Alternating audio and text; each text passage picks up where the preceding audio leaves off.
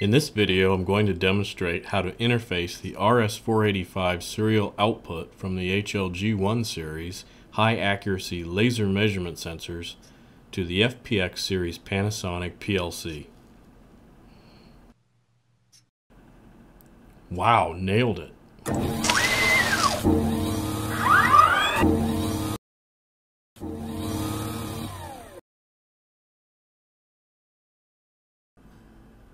Okay, so the first thing we need to do is pick out the parts that we're going to use for this demonstration.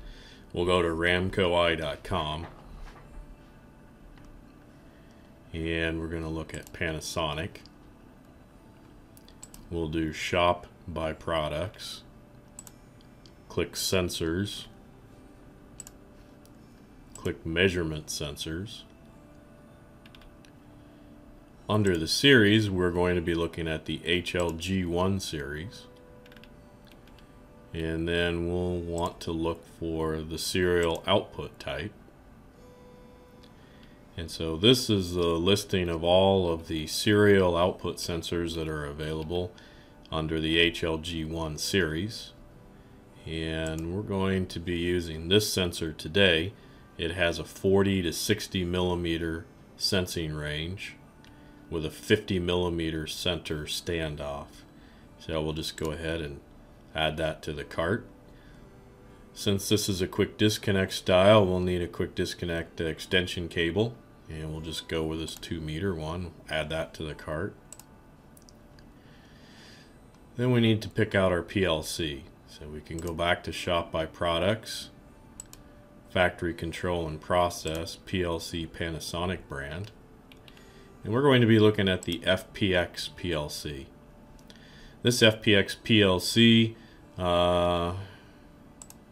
is AC powered, which is okay for our purposes, and has a card accessory here, so we can choose this PLC, add it to the cart.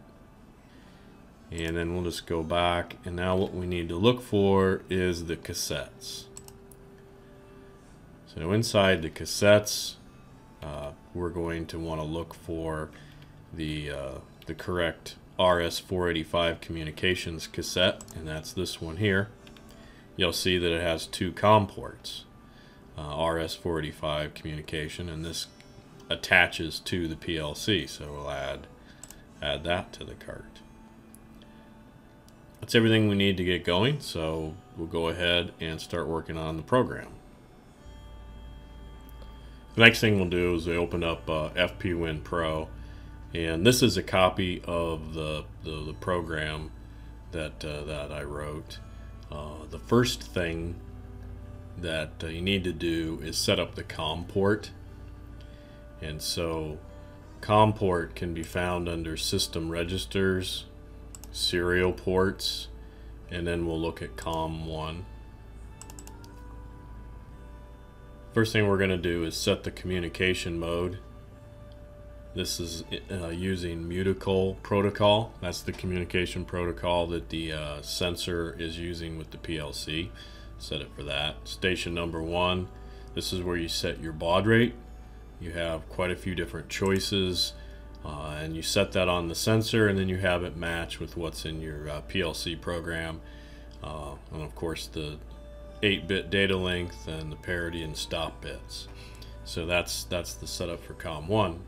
If you noticed, and we talked about the cassette, there are actually 2 COM ports. So technically you can connect 2 different laser sensors, one to each COM port, and maybe do, say, a thickness measurement.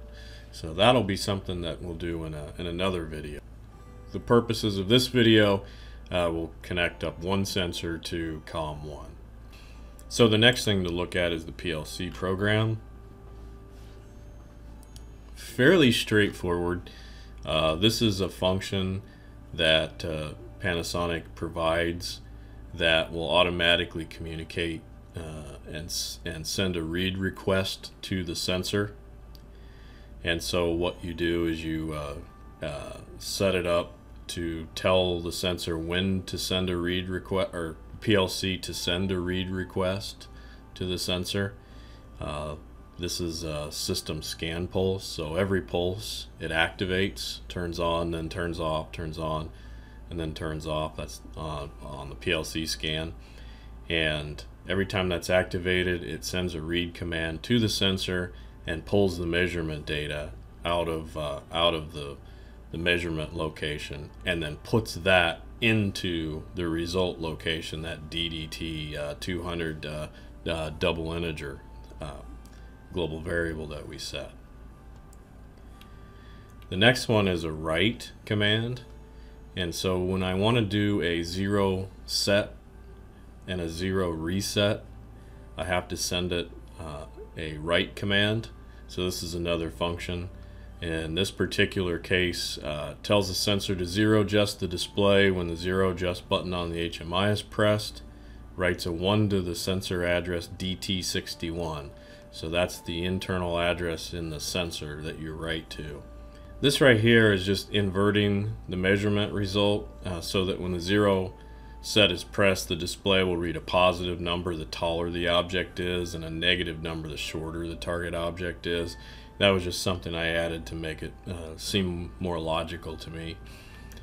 These commands are just doing the high, go, and low logic, doing a greater than, comparing to the upper threshold level, and comparing to the lower threshold level that is set inside the HMI. And then that'll allow you to set up a good or high or low connection. And then this last rung here is just a I wanted to put a little indicating light on the HMI so that if I've pressed the 0 adjust, or whether it's activated, it will turn the LED light on the HMI on. So that's the basics of this program. And so now we'll go over to the HMI. This is the HMI software, and this is the screen that I made. These up here are the high, go, and low output lights that are connected to the real world I/O on the PLC. This right here is the measurement data, and as you can see, it's looking at this area where there's a double integer of the inverted measurement area, 2 words. I ended up doing 6 digits with 4 on the decimal point. And then these 2 here are the upper and lower threshold level. And so whenever you press into this area here, you can go in and set the upper threshold level and set the lower threshold level, and it writes it to this memory area right here. And let's see, this right here is the 0 adjust and the 0 reset. Panasonic on many of their HMIs offers multifunction switches, which will allow you to have one button do multiple things. So in this particular instance, when you press the button, you're writing a 1 to this memory area, and then you're also activating this internal relay. So that's everything on the HMI. Let's go back to the demo that we've built.